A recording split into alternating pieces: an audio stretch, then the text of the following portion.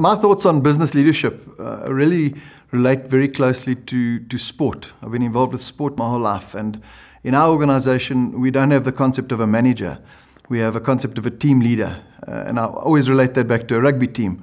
We've got a captain, you've got a captain of the pack, you've got a captain of the back line, you have a leader, someone that can mold people together, someone that can give them direction, and when things are down and things are looking tough, they can really get their chins up and get them going forward. So my concept of leadership is really about being able to identify what's happening with people at that point in time, how to identify when they're down, how to be able to lift those chins up. And things don't always go according to plan in business. And when they do go according to plan, you have to celebrate from the front like a leader. But when things don't, you need to be able to pick them up as well. As a youngster, I wasn't really exposed to too many leaders, except for a short part of my education while I was at CBC. I went to a Catholic school. I wasn't a Catholic boy, but I went to a Catholic school. And the brothers set such high standards in those days that it really gave me a lot of positive encouragement, and I enjoyed the process. And when I left school and joined the army, there were some leaders there. They might not have been for the right reasons, but there were some leaders that were able to stand up when the chips were down. And you looked at this guy, and he might have been a captain or lieutenant, and in the tough times, he stood up and was counted. And to me, those leaders were people that set the mark. And that was my first real exposure. But in business, my first real exposure came to a business that I joined. It was the business that I currently now own. It was a guy who was the sales director of that business, a guy called Brian Armstrong. And Brian has gone on to lead a number of listed companies globally, and he's done very, very well for himself. But he led from the front. He set the examples. He really put the people together, and he helped mentor people, which really was, for me, something that I had to learn to do, because up until that time, I really was in it for myself, I suppose. But he really helped me open my eyes to see what we can do if people are prepared to work together. And that is really the concept we have today, where our team, we might not have one individual brilliant person, but we've got 80 fantastic people in our team who really together we can stand up against anyone in the world. And that is really where it started, the journey started. I've had a few leaders since then that have influenced my life and influenced my decisions, but that is really how it started.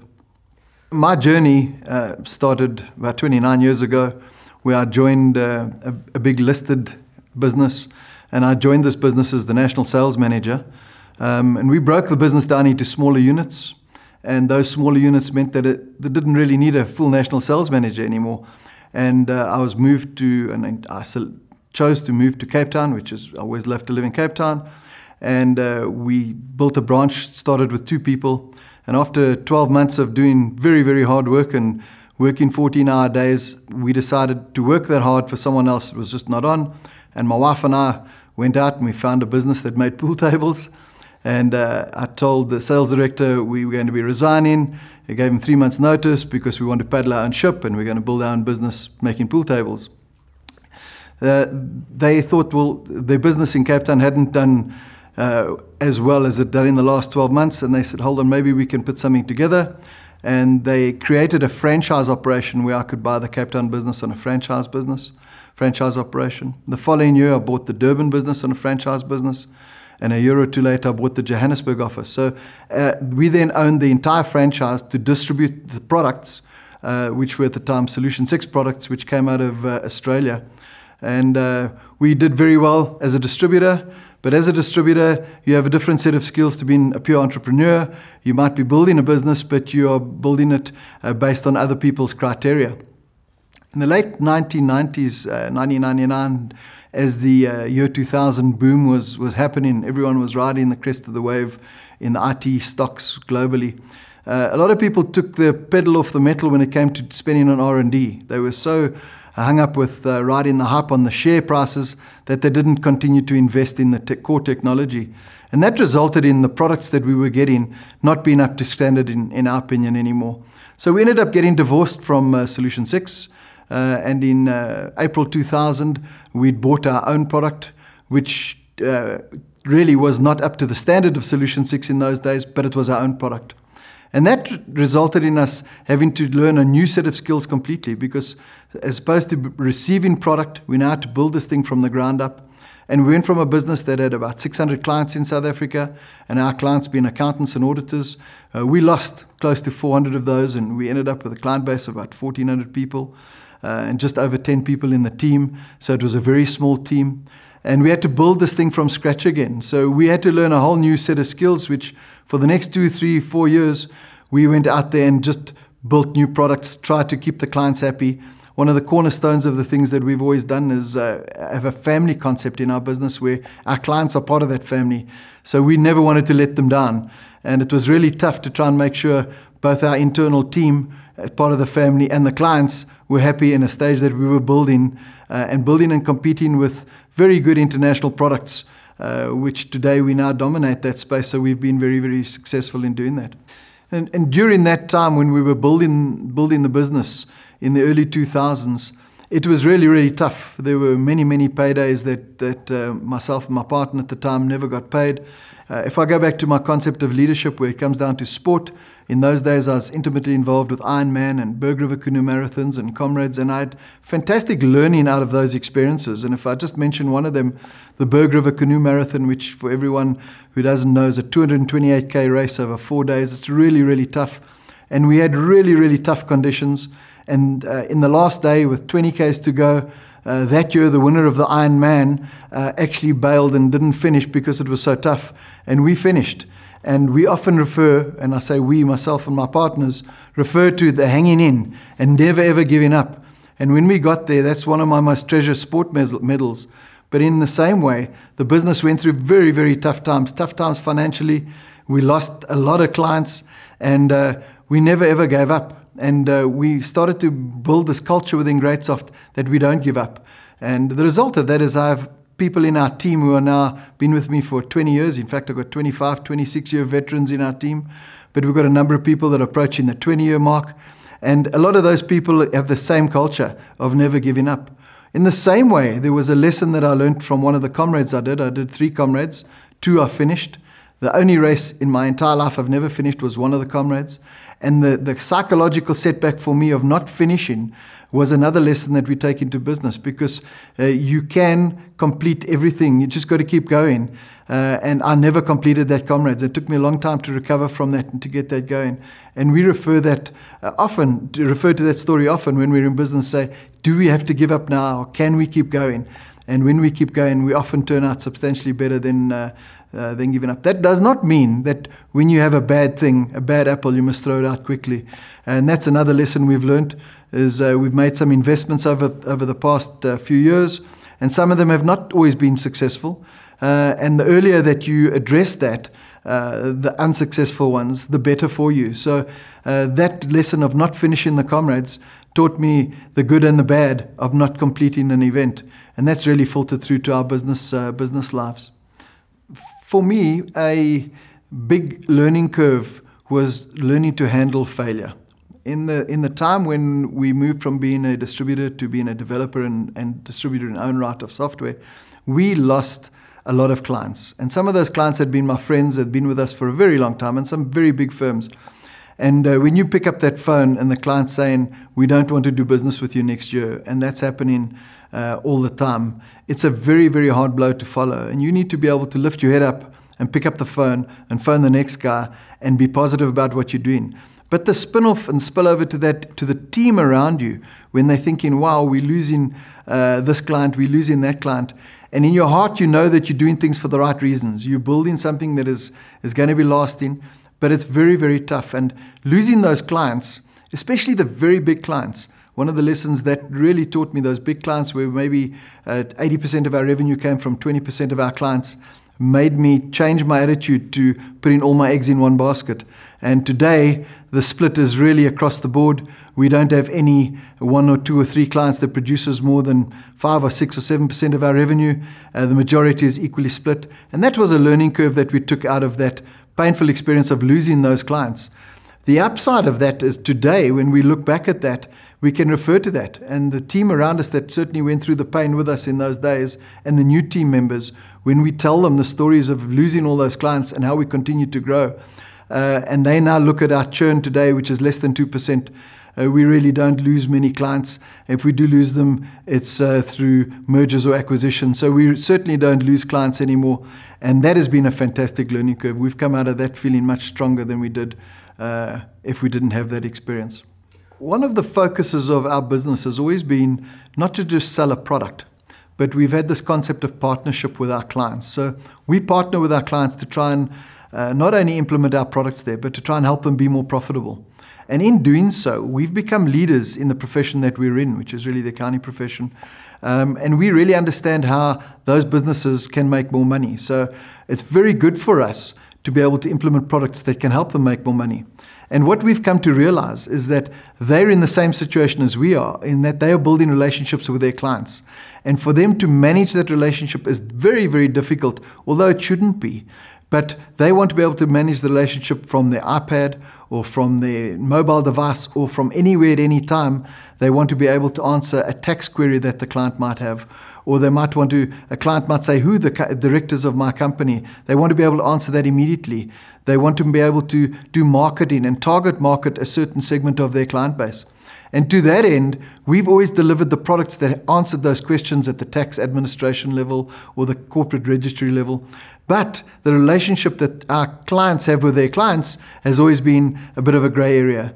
And over the last 5 or 6 years, we've invested heavily in building a customer relationship module, which really is the glue that puts all of those other modules together.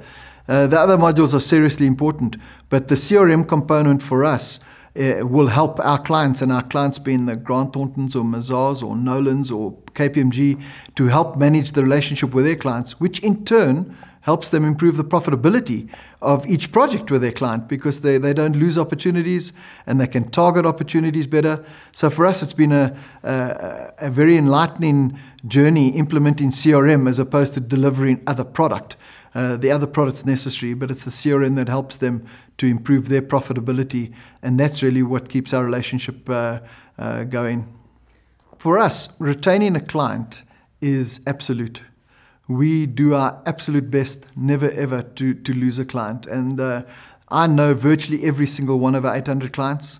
I might not know them as well as I used to know them, but I certainly know them. My managing director knows all of our clients substantially better than I do. Our operations team leader would know them a lot better than he would know them.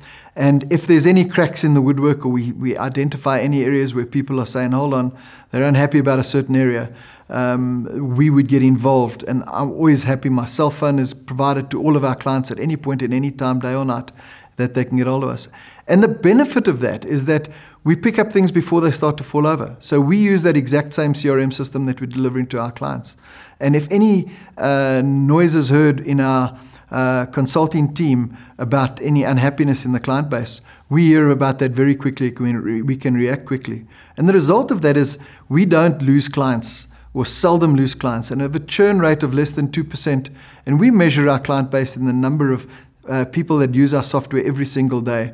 And we're in 19 countries now with more than 40,000 people using our software every day. And we have less than a 2% loss rate. And that excludes the people, obviously, that we grow in. And we've been growing in excess of 35% per year. So we're obviously doing something right at the client service level. And for us, that's our passion. We treat our clients as our partners. And we have our ear on the ground. And we use the same system as we're trying to get them to use to manage the relationships with their clients. And that's been a very powerful thing for us, because our revenue streams are based on a subscription revenue model, which means clients don't pay a big chunk of money up front. They pay for it as they use it. And if their practice grows to 100 people or 10 people, they reduce their practice in size, they pay according to what they use. So it's a consumption-based model as opposed to you pay this big chunk of money up front. And that's been really good, because clients have been able to plan their growth. And every year, if they grow by 5 or 10 or 15 people or 1 or 2 people, they can manage the investment to manage the internal system so much easier. And that really is why we focus on the whole customer relationship module, to keep the churn rate as low as possible and to build those relationships with our clients. In the subject of culture, we have about 15, 20 years ago, myself and my partner, Imtiaz Lorgat, realized that we're not going to be able to do this on our own, and we needed a team around us. And Imtiaz is very much a family man, as am I, and family's major influence in our lives. And we decided that we needed to make the family the priority for our business. So when people join our organization, family is key. It's really important. The first thing we do when we interview anybody, we close our eyes and imagine spending 4 hours in a locked lift with that person. Because if we can't, then it's not going to be easy to recruit those people and live with them for a long time. The result of that is that we have many people that have been with us for a very long time. And they've been able to be productive for a very long time. And the core values, the family values that come into the normal successful family, if you use those same values in a business of respect, honesty, trust, all of those things, they filter through, not only through to your team, but they also filter through to your clients. And if the client trusts, things don't always go right, but when they do go wrong, he trusts that you can fix it. And the employees, when they're having a bad patch, or an employee goes away and has a baby, they know that their roles are going to change when they come back. And if they can come back and work flexi time or still work that into their business, that helps build a culture. And for me, one of the highlights in the last few years has been, we had a management meeting, and I call it a team leaders meeting rather than a management meeting, about a year ago, maybe 18 months ago. And I wasn't the convener of that meeting. It was convened by an external convener. And the team sat around the table and they built what they decided was the core DNA of our business. And that core DNA, for me, was a very exciting thing. And some of the points that they raised were, I own a problem, but we share it. It is something that they're never on their own. Find yourself a running partner so that if you have a problem, there's always a running partner. So you can get out of bed in the morning, you're going to go and run with that partner. You're not going to lie in bed and think I can miss today. And there's about 10 core values that they've built in. And when I look at those, they are the values that you would want to build a family on, build a business on, and build partnerships with your clients on. So those core values, I think, is what makes us successful. And our team either survive there for a year. If they leave within the first year, then they leave. But if they last more than a year, we have people that stay with us, many of them more than 10 years. Certainly more than half of them are more than 10 years, actually. And that's unusual when we grow in a team like we are. So it is, for me, very important that we get that core culture and structure right. And that's not negotiable. On that end, we spend a lot of time investing in the team. So we run 2 programs that everybody goes through. We call them Management Development Program 1 and MDP 2. And this is 10 days a year that we invest in everybody. And it's got nothing to do with the business. It's got to do with their EQ.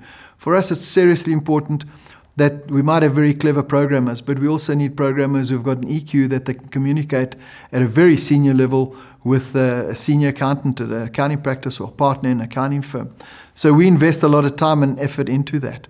We also use an internship program, which we've been using for more than 10 years now, where we find young graduates who may have 1 or 2 degrees, and these guys would join the team. But when they join the team, they have the degree for which they've studied, but they battle. They might be from a previously disadvantaged environment or not, but often they are.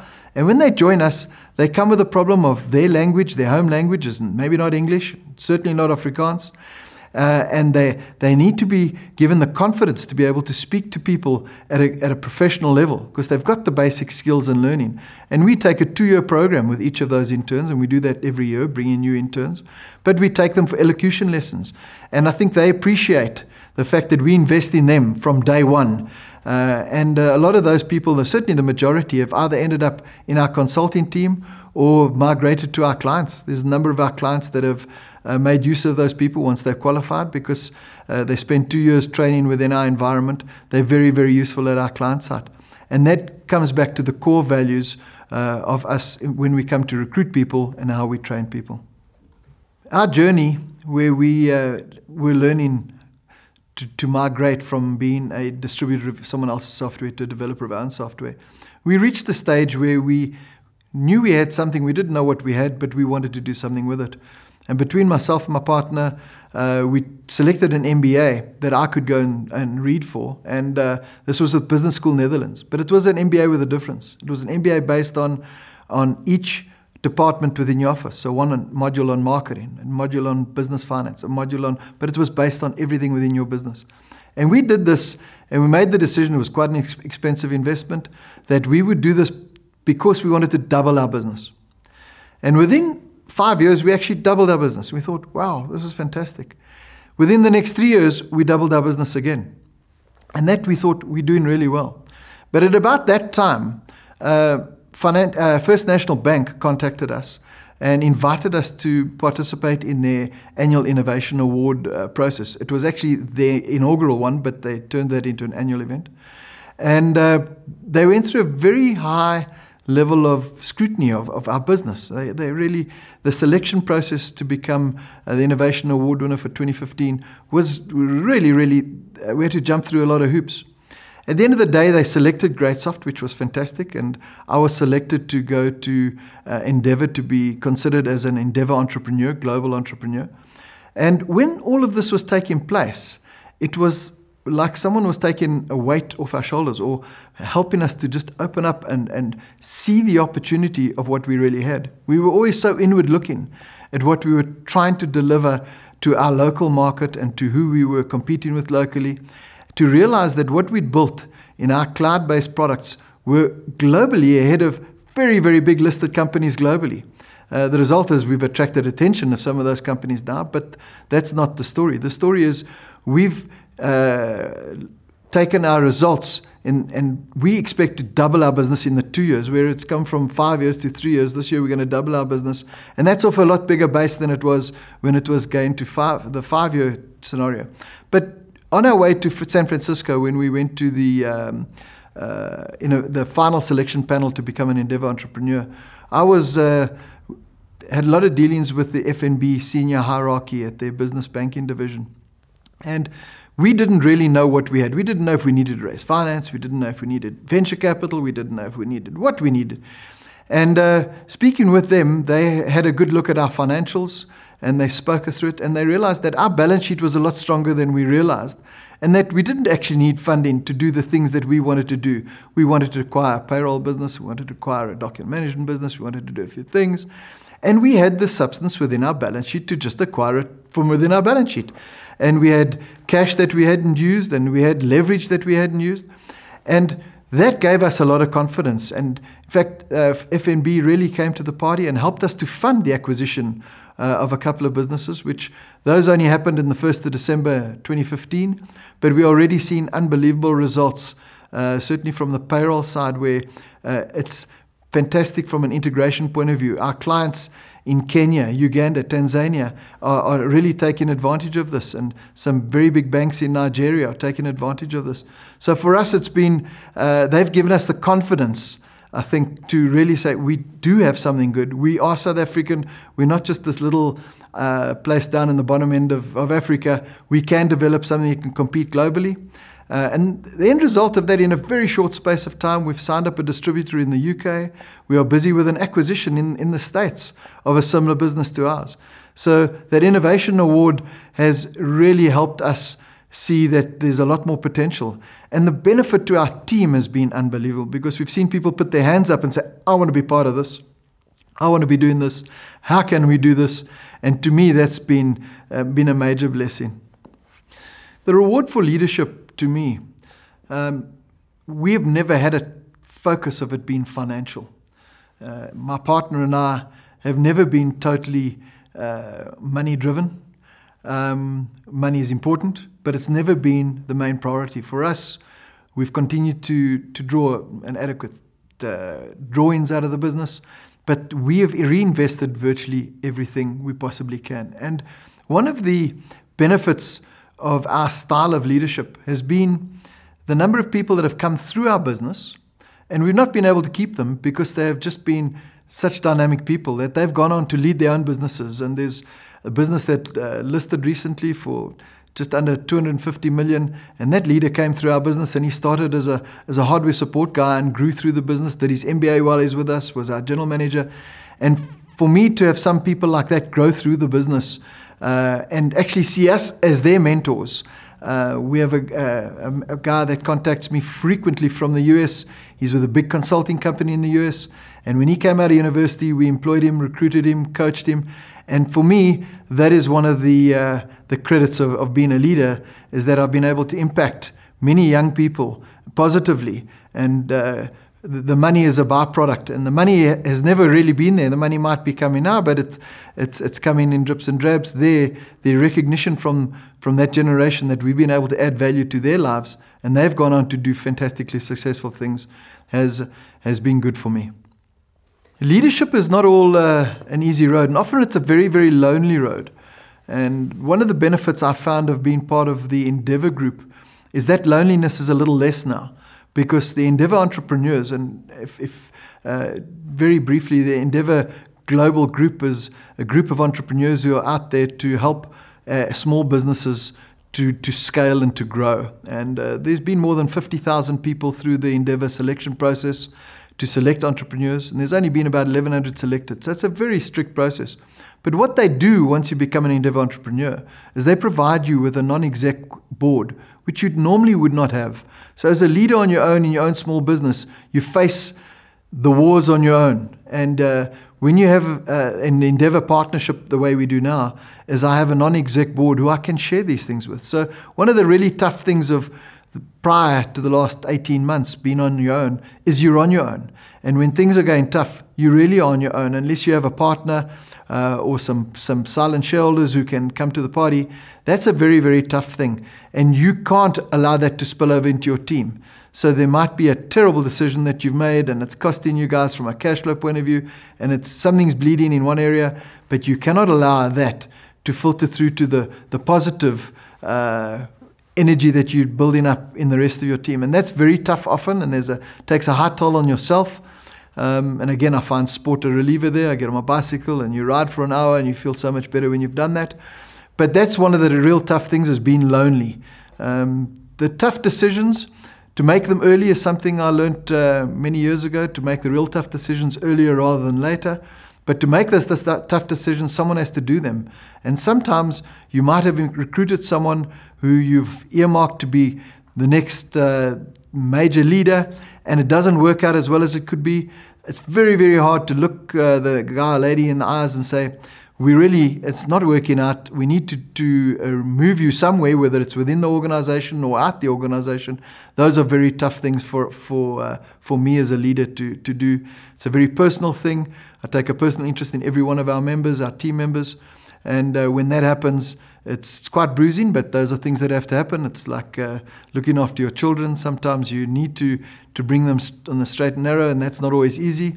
So tough love is sometimes a tough thing to do. And those are the two things I'd say: being lonely and delivering those messages, which are not always very easy and nice messages to deliver, are the hard things for me.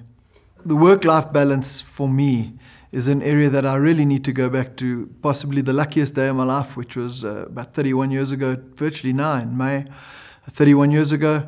I went on a blind date and I met my wife. I met her on the Friday night. The Sunday night I told her I was going to marry her. 5 weeks later we were engaged. 6 months later we were married. We've been married for 31 years. We have 3 children. And we've been really, really happy. And I mention this because from a work-life balance point of view, there's no business leader that gets away without having to put in those 10, 12, 14-hour days. And we all have to do that. And while you're doing that, the house and the home still need to keep together. And without my wife, Kathy, putting that together, bringing those kids up and helping fill those blanks, it would never have been possible.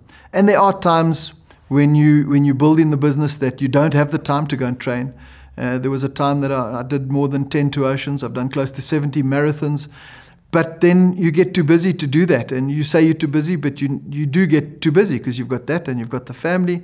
And to put that together is very, very, very tough. So for a period of time, you maybe stop doing that. But you've got to get back to that, because so many people today die of heart attacks or whatever it might be. You need to get that together for your own sanity. You need to get it together for your family. And for us, as a successful family, we've got our 3 kids. They're still all at home.